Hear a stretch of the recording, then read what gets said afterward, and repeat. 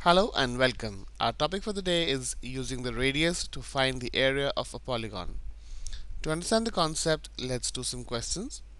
The first one says find the area, and we're given a polygon ABCDF centered at O. It says the polygon is regular with OA equals to 9, where OA represents the radius of the polygon. When the radius of the polygon is given to us, we use the formula area A equals to 1 half times n times r squared times sine of 2 pi divided by n. Let's see what all n and r stands for. N is the number of sides of the polygon,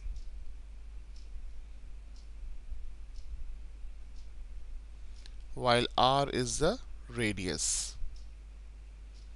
Now if you see in the given question n equals to 6, let's count 1, 2, 3, 4, 5, 6 sides, and r is given to us as 9, that is OA.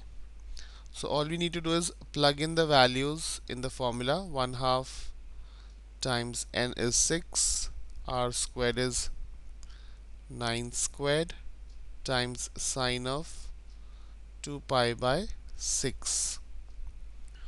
Using the calculator we can solve this whole expression. This comes out to be 210.44. This is the area. This can be seen in option C. Moving on to the next question. Find the area of a regular nonagon with radius equals to 11. Here the given polygon is a nonagon, and a nonagon has 9 sides. So this is our n. Radius given is 11. This is equals to r. So as per the formula, area is half times n times r squared times sine of 2 pi over n. So we'll plug in the values. Half times n is 9, 11 squared times sine of 2 pi over 2 pi over 9.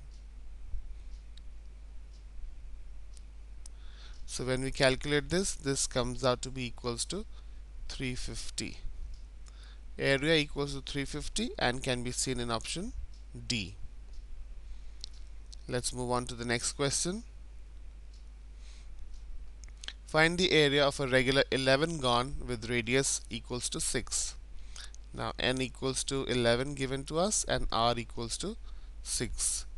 By now we know the formula very clearly. Half times n times r squared times sine of 2 pi divided by n. Just plug in the values. Half times 11 times 6 squared times sine of 2 pi by 11, and when we solve this whole expression using a calculator, we get the answer as 107.05. This is the area and can be seen in option A. I hope using the radius to find the area of the polygon is easy now. Thank you for watching and have a nice day.